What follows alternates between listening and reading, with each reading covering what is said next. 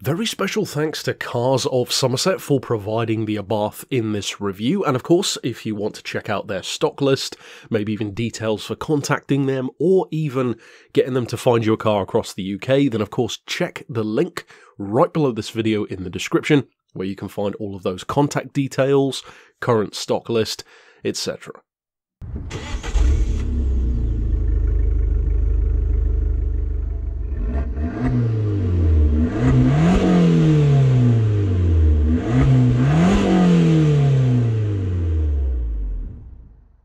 A few days ago, of course, I reviewed the Vauxhall Corsa VXR Nürburgring Edition here on the channel, and the same day that I drove that car, I also drove this one, the Abarth 595.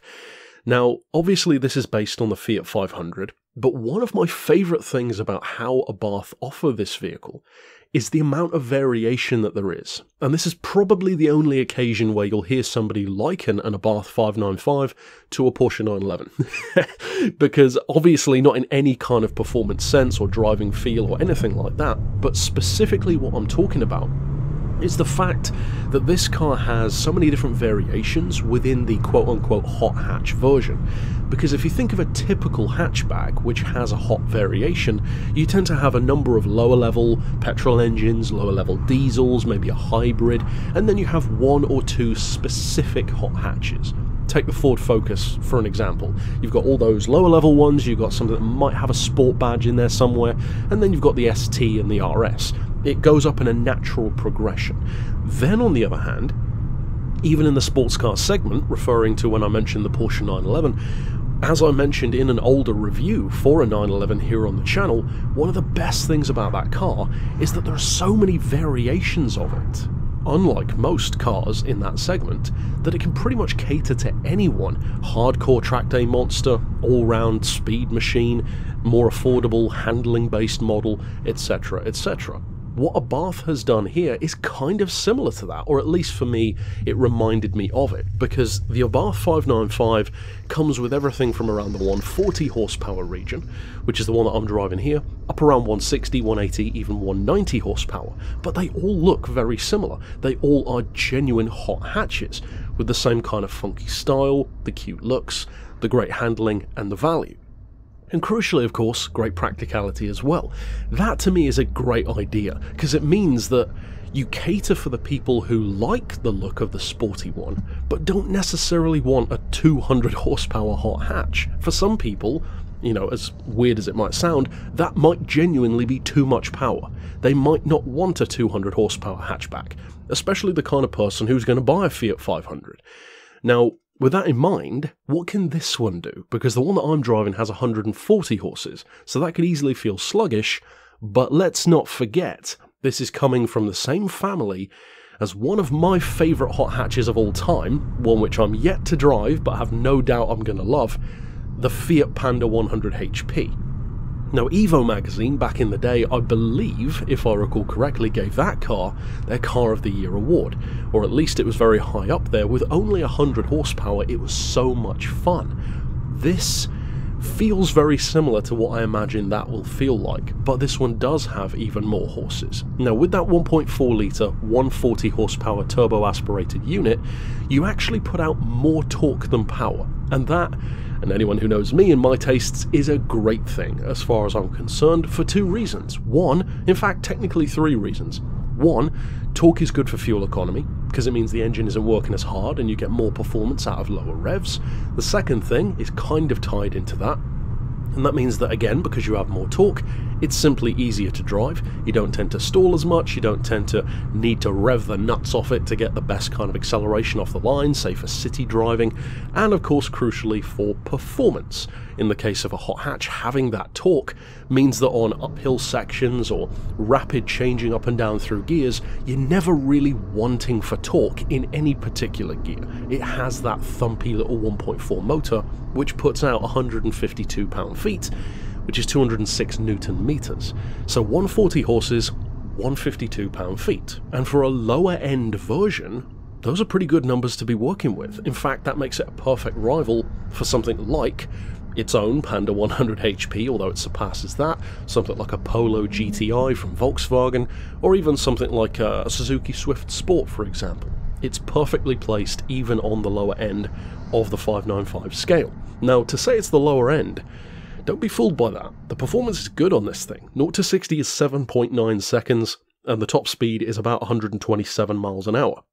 Now, as you'd expect with a smaller engine, with slightly less power, and, perhaps counterintuitively for some people, the fact that it's turbo-aspirated means that the fuel economy is very good. Here's the thing though, there's a weird dichotomy which happens, and I'm sure many of you can vouch for this, especially those of you who drive hot hatches or just hatchbacks in general in real life, and that is that technically hatchbacks, hot or otherwise, have some of the best economy you can get in a car, for fairly obvious reasons. Smaller engines, less power, smaller, lighter vehicles, and they don't tend to be driven in a way that's, going to be crazy, at least in the case of a normal hot hatch.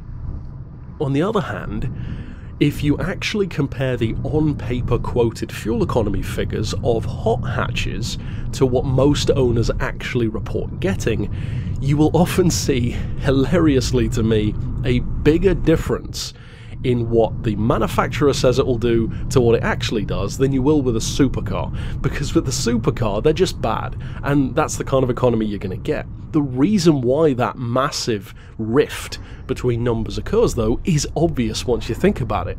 These cars are so chuckable. They have such a tiny amount of power that, as I've said before on the channel in other episodes of this series, the less power you have, the more of it you can use.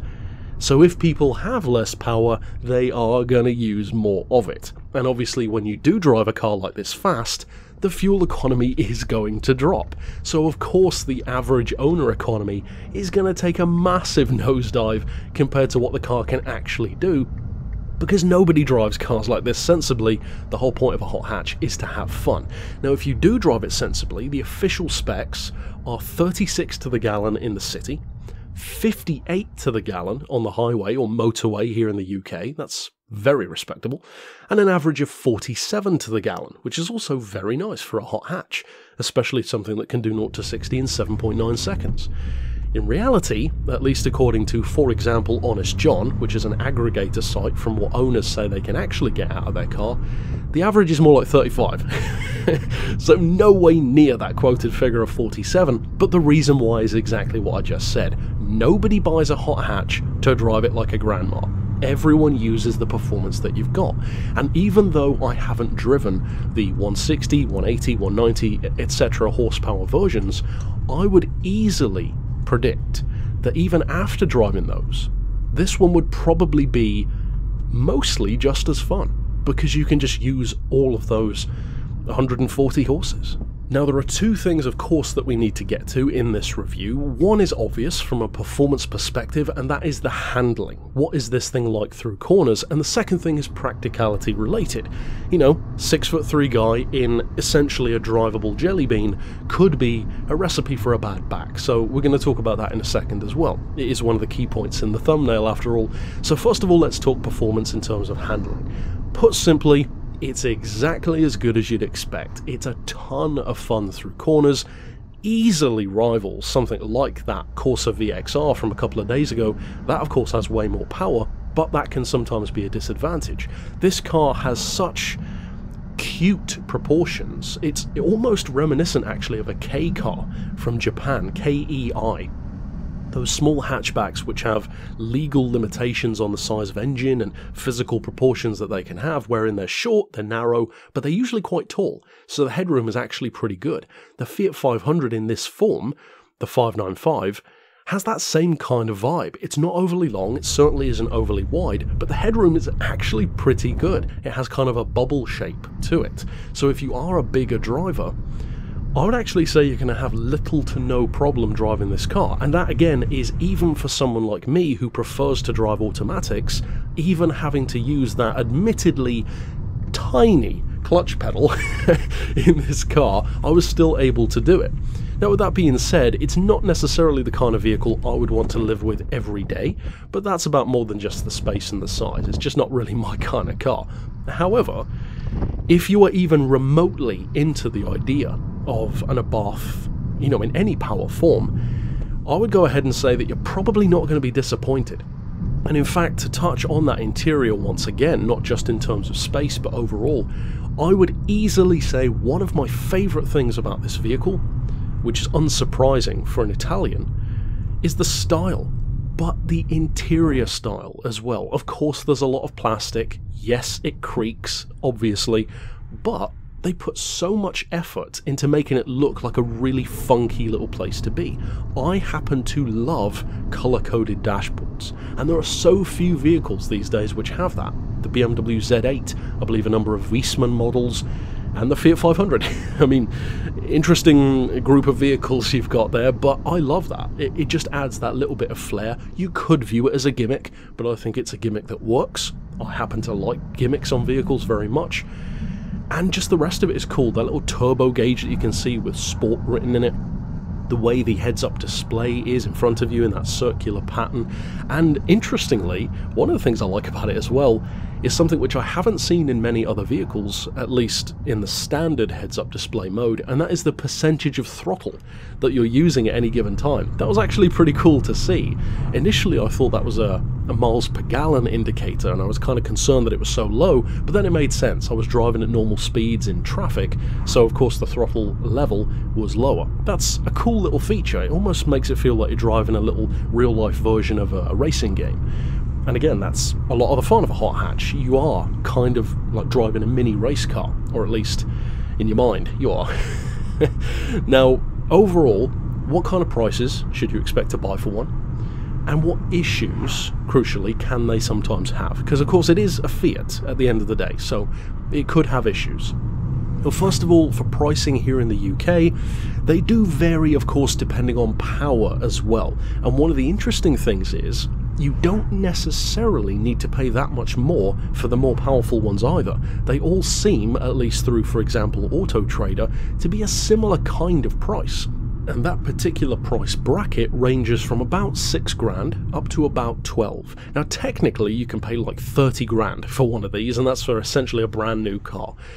That's not exactly the way I would spend 30 grand, but you know, each to their own. 6 grand is a pretty nice entry-level point. This one, for example, is more like 8 or 9, so you can quite easily pay within the 6 to 12 grand region pretty much whatever you want. Depends on the mileage and the condition and the spec that you're looking for.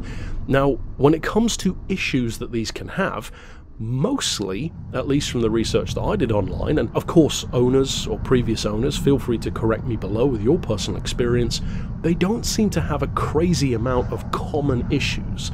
It seems to be, again from what I could see at least, certain owners having certain issues, but kind of like any car would. There doesn't seem to be like one crippling thing across all models, and that's a good sign. Now, some of the issues that they can have are that the earlier vehicles will sometimes have some Bluetooth connectivity issues. The door handles can sometimes work their way loose. The washer jets for the windscreen can sometimes have issues. And the last one I'm actually adding myself, but I think a lot of those people would probably agree, and this is modifications. Because the car is so tunable, so modifiable, and so responsive to modification, that it's not so much it's a bad idea to tune it, but if you are going to buy one, and if you are choosing, for example, to buy one that somebody else has maybe put more power into, make sure that they have obviously receipts and all that kind of stuff, but that it's just been done with care, that it's not a bodge job. Make sure that whoever tuned it or had it tuned had it done the right way, had it done in a way that is clearly loving to the car, not just something that was slapped together. And again, crucially when it comes to power, not tuned up to a level that the car can't handle. Because getting a certain amount of power out of an engine doesn't mean that the rest of the car can cope with that. Diffs, for example, gearboxes, even just drive shafts, you can immediately run into problems when having huge amounts of power out of a smaller engine, or really any engine.